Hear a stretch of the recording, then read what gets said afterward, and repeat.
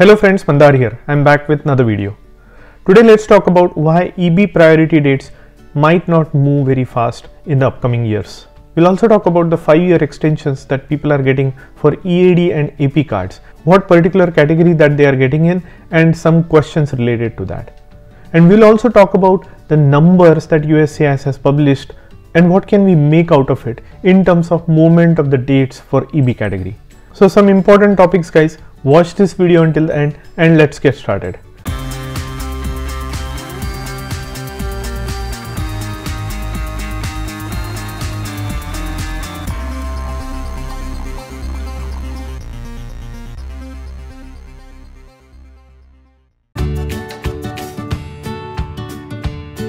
If you are here for the first time, welcome. My name is Mandar and I make immigration and lifestyle related videos for US and Canada. I'm not an immigration lawyer, so anything that I say on this video or on my channel is for information purpose only. And for your specific immigration needs, before you take any action, you should hire a competent immigration lawyer. If you want to talk to me, do contact me on my Calendly. There you can set up some time with me and I can give you my perspective regarding your situation. Now that will be a non-legal advice, but before you do anything on your case, do seek the help of an immigration lawyer. Also do check out the links in the description because those are affiliate links and you might find something interesting. And that will also help the channel. Also, while you are down there, do hit the like button. In my last video, I had started a new giveaway for an Apple Watch Series 9. So if you want to win that, do hit the like button, subscribe to my channel and leave a meaningful comment. Now let's look at the first topic of the day. Now let's clarify some questions regarding the 5-year extensions that people are getting for EAD and AP. And yes, we have got confirmation from few people that they are getting EAD extension for 5 years. Not only that, some people who have applied for advanced parole card, they are also getting the extension for 5 years, which is amazing. I was not really expecting the 5-year extension for advanced parole. Now there was a lot of confusion regarding this. Many people who are on H4 EAD did contact me and say, can I apply for the EAD extension and will I get 5 years extension? Now as far as I can tell you, this does not apply to H4 EAD cases, and the reason is the H4 EAD is dependent on the H4 and H4 is dependent on the underlying H1. So if the H1 validity is only for a year or 2 or 3, that is the validity you are going to get for your EAD card, that is based on your H4 EAD. So no, this 5-year extension rule does not apply for H4 EAD. Now this applies for adjustment of status related EADs. Now it wasn't formally published, but we have seen that employment based adjustment of status applicants started getting 5-year extensions on their EAD starting 1st of October. Not only that, some people who applied for AP extension, which is advanced parole extension, they also got for 5 years. Not all of them, although I might add, because there are some people who reported that they got their EADs after 1st of October and that came in at 2 years extension. So it seems like they are not consistent, or at least the practice has yet to catch up with all the visa officers. Now another interesting question was, I just got my EAD extended for 2 years. Can I apply for an extension one more time just to get 5-year extension? I would highly discourage you to do that because your EAD application might get rejected. It is best to apply 6 months before your expiry of your EAD and AP card to get the extension. So if you have just recently received an extension but for lesser time, say 2 years, you might want to wait until 6 months of expiry of that and then apply for your extension to get 5-year extension. Now this rule of 5-year extension is not going to go anywhere. They just implemented it and I'm going to assume that it's here to stay. So don't worry about your extensions. Don't worry about applying for extensions immediately after you have got a recent extension. Now there are many questions that I get regarding EB category date forward movement. Now we saw that the dates went forward for EB2 and EB3 India specifically by 1 full year, almost approximately 1 year. Now in my last couple of videos I was saying that the dates will continue to move forward by 1 year at a time for the next 2 years until December of 2014. My logic was based on some number crunching and number calculation. I'm going to share you what my thoughts were, and it might not be a rosy garden, but I am optimistic and I want to give you my perspective. So now this is the data for service-wide forms by quarter from April 1st of 2023 to June 30th of 2023. So 3 months data, which is quarter 3 of 2023, FY 2023. Now I am interested in this line at the bottom, which says employment based immigration, application to register for permanent residence or adjustment of status for employment. Now this here you can see quarter 3 numbers and year to date fiscal numbers. Okay, so now what is interesting here is the forms received during the quarter 3, which is from April to end of June, were 24,580.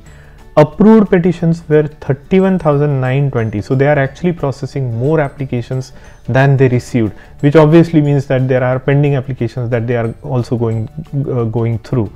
Now the processing time is 7.6 months, which is lesser compared to other categories, as you can see.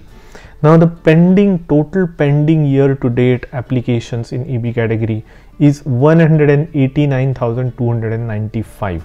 Now what I'm going to say is, let's compare this data with the previous year. Now these are the numbers from April 1st of 2022, which was last year, to June 30th of 2022. So exactly the same time period last year.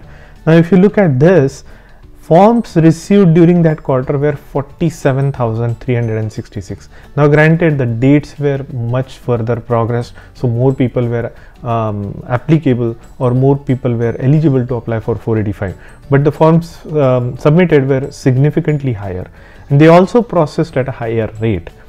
Now at the time last year, during this quarter, the pending applications were 244,000.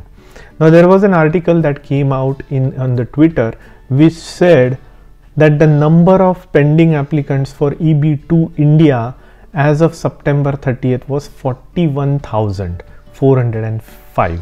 Now if you do a simple math, last year if the numbers were 244k, India EB2 numbers were 41k. So if we apply the same proportion out of the 189k pending for India as of end of September, EB2 would be approximately 31k. So it will be 10,000 less pending applicants for EB2 India. So we have approximately 3,000 per country. So if you calculate by that, by linear progression, it might take 10 years, you would say. But consider this, I think because all visas were used up in quarter 4, and because we had 57k spillovers, the pending number in EB2 India is much lesser. Let's say 15k came to India, then this number comes down from 31k to 10 or 12,000. That is my expectation. Now, which is probably 3 to 4 years away, right?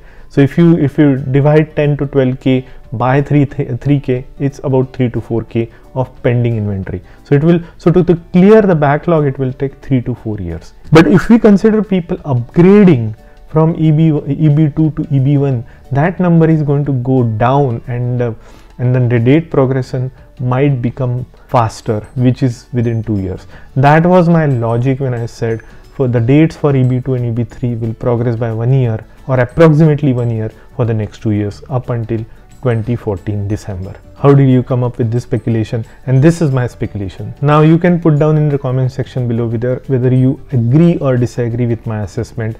I'm happy to be wrong or right. Either ways is fine with me. If you have a logical explanation that will counter my argument, I'm happy to listen to it. So put down in the comment section below, because that will also get you into the giveaway. I like the meaningful conversation in the comment section. That gives a lot of information to people, including myself. So let's do that. So I know for sure that some of you are interested in stock trading, day trading, buying cryptocurrencies. I want to present you Webull. Webull is a trading platform. It allows you to buy stock, it allows you to buy options, do options trading, and also it allows you to buy cryptocurrency. Webull 9 was released with a brand new home and market page, asset page, and economic calendar. Also, Webull Cash Management was launched with 5.8% API with no fees attached and no minimum balance and unlimited withdrawals. This is amazing. New Webull USA users can still enjoy 5.8% APY and get up to 12 free stocks when making an initial deposit of each is valued between $3 and $3,000. Feel free to take advantage of this. Join through my link and you will get those free stocks. Now, a lot of people are contemplating going to Canada for EB1C qualification. If you want my perspective on this, because I have talked to a lot of people in this category, I can share you anonymous experiences from these people who talk to me, and that will be really helpful if you are contemplating going to Canada or India to qualify for EB1C by applying through the International Managerial Capacity or category.